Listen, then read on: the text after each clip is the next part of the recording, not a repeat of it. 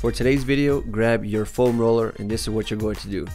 You're going to start foam rolling the quads just like this. So what I'm trying to do here is not just go up and down the foam roller, but what I'm trying to do is move my leg sideways. That way I can try and peel the muscles away from each other to try and get more of a response from these muscles to start to relax.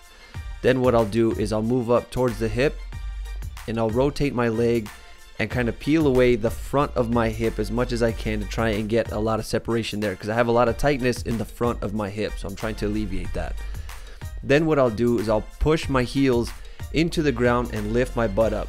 But before you do that, you need to do this. You need to understand where your hips need to be. You need to tuck them under and don't have your back extended out like this. So you need to tuck them under. This keeps the low back flat against the floor. So once you tuck them under like this, then you push your hips up, pressing your heels into the ground.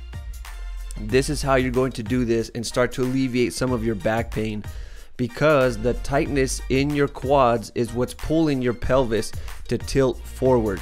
One of the muscles, apparently somebody's texting me, one of your muscles in the quads is actually becoming tight, and this is going to help alleviate it. So foam roll your quads and then do this exercise to start developing your glutes and getting rid of your low back pain. So if you're looking for a program that's going to help alleviate some of your pain and develop it without any equipment, then get our program Ground Zero. That's it for me. This is RJ with Twin Halos, and I'll see you guys in the next video.